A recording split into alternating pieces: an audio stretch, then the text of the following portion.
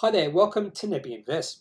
In this video, I'm going to be talking about a company that sometimes I think has one of the most interesting and unique names on the ASX, and then at other times I think has one of the most ridiculous and stupid names on the ASX, and that is Bigtincan. And maybe you can understand why I'm thinking like that right now. So Bigtincan is in the right sort of area. So they are a tech company, a SaaS company at that, and they are a business-to-business SaaS company in sales enablement. Now, over the last 4 or 5 years, maybe even longer than that, a tech company and a SaaS company have been in the right area, and those companies have done very well, quite well over that period of time. So before we have a look at that Appendix 4C, so the whole point of this video was to have a look at this report, just a few facts in regards to the company. So ticker code is BTH. Now, when I started preparing this video, the market cap of Bigtincan was 400 million. I've had to revise that today because the share price has fallen quite a bit over the past few days. So the market cap right now is 340 million and falling because the share price is falling. Now, when it comes to revenue, most of the times when I look at the revenue in a video, I take either the trailing 12 months or the previous financial year. Here, I've given their guidance for the current financial year. So they did have guidance of revenue between 41 and 44 million. They revised that in this Appendix 4C to 43 and 44. So this was not a downgrade. It was maintaining the current guidance. Now, they also sometimes provide annual recurring revenue. The last annual recurring revenue I saw them provide or give was in the half yearly, which was given in February, and that was $48.4 million at the 31st of December. I wish they did update that in this Appendix 4C. I didn't see it in that. If I'm mistaken, can you just leave a comment? And you can see just below that, they are still operational cash flow negative in the trailing 12 months, negative $4 million. One of my favorite ratios for SaaS companies, particularly those who are not profitable, is to look at the price to sales ratio.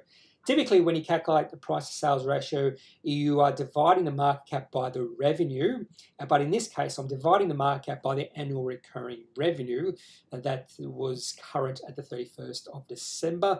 And that number is 7. Now, a number of 7 for the price to sales ratio for a SaaS company is not too high. In fact, it's heading towards almost good value for this type of company historically or over the past 5 years, you could say. But there are a few tailwind or headwinds in the tech sector and SaaS companies, particularly those sort of companies that are not operational cash flow positive or free cash flow positive, because with increasing bond yields, these sort of companies will be hit, because if we get increasing interest rates, you have to lower the value of these companies because their future cash flows, and that's how we value companies, is by their future cash flows or the present value of their future cash flows. And that present value of their future cash flows in a high interest rate environment would be valued much lower. And that's why these sort of companies have been under pressure during the last 3 or 4 months. So let's have a look at their Appendix 4C, and maybe they've hit an inflection point and have become operational cash flow positive. Unfortunately, Bigtincan is not operational cash flow positive, but I'm getting a little bit ahead of myself right there. So first things first, and always go straight to receipts from customers. And sometimes you might have an idea what you could expect. And with Bigtincan, I did have some expectations to the receipts, and they didn't quite meet my expectations. But at least it was better than 2 quarters ago when I only had $4 million in receipts. But anyway, $12.2 million in receipts. And in isolation, that means nothing. You need to know the trend. Is receipts going up, going down? And we'll see that in the next slide. So make sure you stick around to see the trend of cash receipts for Bigtincan. The most important number here is right down the bottom. And that tells you if the company is operational cash flow positive or negative. And for the quarter, Bigtincan was negative 3.4 million. And one of the reasons they are negative is the staff costs. You can just go to the middle of this cash flows from operating activities. They spent $11.7 million on staff costs. So receipts from customers is barely covering their staff costs. So they do hire a lot of staff, a lot of labor, and that could be one area where they could be curbing costs. Do they need to have all this staff? And I would suggest maybe a lot of that staff is salespeople. Do they need that amount of salespeople in their company? So that's one thing maybe they could think about. Anyway, one positive about Bigtincan's Appendix 4C was the cash on hand at the end of the quarter, and that's $59.1 million. And the whole reason it's $59.1 million is because the amount of capital raisings they have done. They did one in December, something like $20 to $30 million, and that money came through in the March quarter, so that's why the cash on hand has increased. Now, they can use that cash on hand to do more acquisitions, or they can just use that cash because for operational purposes, because they are still burning cash in their operations. So many things they can do with that cash, and it's one of the most important decisions management have to decide what to do is how to allocate their capital. So in this case, they have to decide what to do with the cash on hand. One of the most important things when you look at a company is to see whether they can grow their revenue or cash receipts through time. Because if a company can't grow their revenue or cash receipts, unless they really cut costs, they're not going to grow their profitability or their cash flows. So very important to see what the trend is through time in regards to receipts, or even revenue if you're just looking at half-yearly and yearly results for bigger companies. So anyway, what is good for Bigtincan is they are growing receipts. It's not a straight line.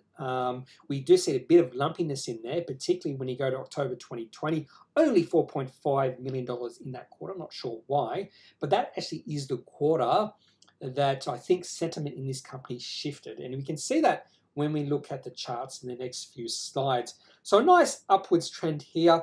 I did think they had turned the corner and reached an inflection point in April 2020 with that $14.9 million quarter, but maybe that was just unfortunate timing because that was at the peak in the COVID-19 financial panic, and maybe the company has been affected by the pandemic, and that's why we haven't seen those levels reach since. Now, since April 2017, when they IPO'd, they have grown receipts at a compound quarterly growth rate of 8.5%, which is quite good, quite healthy. And over the past 2 years, they have grown those receipts at 10.7%. So still very similar growth rates. Doesn't look like it's slowing down if you take away that lumpiness. And that's the main thing here. Sometimes with these sort of companies, you just have to ignore those really down quarters because that's just a byproduct of the lumpiness of their receipts. Onto the charts for Bigtincan. I always like to look at least at two sort of time frames, and a weekly chart and a daily chart for companies. I like to look at the weekly chart just to see what the long-term trend is, if there is any. So I like to look at least 3, preferably 5 or 10 years. So with Bigtincan, they did IPO in early 2017. So that's the whole period here.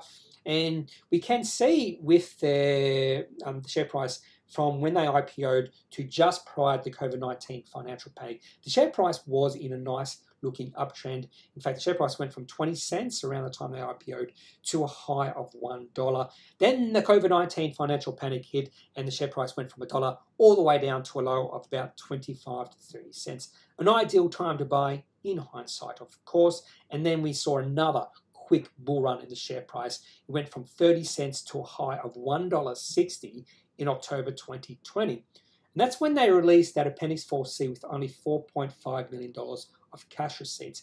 And that's when the sentiment in Bigtincan shifted. And ever since that high of $1.60 in October last year, we've seen the share price go down and down and down. We've seen little periods of the share price increasing for a few weeks, but the trend is definitely down since that October 2020 Appendix 4C.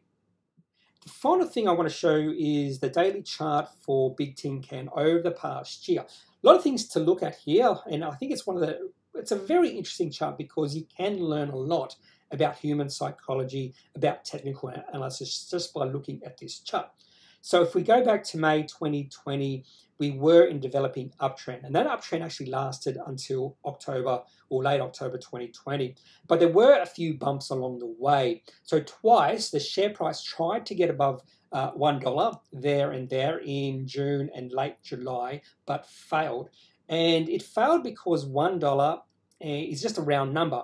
And round numbers tend to be natural resistance levels for companies' share price to move through, simply because we like to sell and buy at round numbers. It's just human psychology. So $1 was a resistance level for Bigtincan. And to break through a resistance level like $1, you need the share price to move through it with strength. And when I talk about strength, I'm meaning high volume. And we definitely got that in late August. The share price moved through $1 really quickly on massive volume. It was actually the highest volume we've seen in 1 year. And that meant that resistance level at $1 became support. And typically when you see a move like this through a resistance level with strength, you can expect a short-term rally in the share price. And we saw the share price increase from $1 to $1.60 in 2 months. And it reached a high of $1.60 in late October. And then unfortunately, the company released negative Appendix 4C to the market. And that was the Appendix 4C where they only had $4.5 million of receipts. And that's the time where the sentiment in the company shifted from positive to negative. It also shifted my sentiment from positive to negative, and that's where we saw a new downtrend develop, and that's the downtrend right there. Now, as the share price started to decrease, we saw twice the share price move towards that support level at $1 and then rebound off that right there, and then again in early November, and then again in January. So support had held twice. So what we didn't want to see is the share price move through $1 on high volume. Unfortunately, we saw that in late February, around the time they released their half-yearly report. It was also the time where there was a fair bit of negative sentiment in the overall tech sector because of rising bond yields. So naturally enough, we saw the share price from then just decreased to around 80 cents, rebounded off 80 cents, and actually did rally. And in fact, the share price moved through that new resistance level of $1 right there. In fact, that move above $1 also broke the downtrend. But there was one thing I didn't like when I saw the share price move through $1, and that was the volume. So when you compare the volume of that potential breakout and compare it to that breakout in late August, you can see how significantly lower the volume was. And that's showing you there was no strength in the movement in the share price, and it could fail this breakout, and it did fail. The share price did move above $1, stayed above $1 for a few weeks, but then failed when they released their Appendix 4C on April 30, and the share price has moved towards 80 cents. And what is interesting right now is 80 cents is a good support level, maybe not a good support level, but it is a support level because that's the previous low we saw in early March. If the share price of Bigtincan falls below 80 cents, that would be bearish, and I'm not sure how much lower their share price could fall below then. So at this point in time, I'm fairly bearish in regards to Bigtincan's share price. The market did not like their Appendix 4C at all. When you see share price down 12% on good volume, that's showing there's a bit of bearish still in the market. That's all I've got on this quick take Appendix 4C for Bigtincan. I hope you didn't mind my rant. If you do have any comments about this company, I do know there is a fair bit of interest in this company. I do get quite a few comments in regards to Bigtincan. So if you are a shareholder and you want to clarify something maybe I've got wrong, make sure you leave a comment. I am only human. I do make mistakes. If you thought I made a mistake by selling out, make sure you leave a comment in the comment section. Otherwise, I'm not a financial advisor. So if you do need to seek financial advice, make sure you find someone who is qualified and can speak to your own financial needs. That's all for this video. Hope you've enjoyed it and have a good day. Talk to you later. Bye.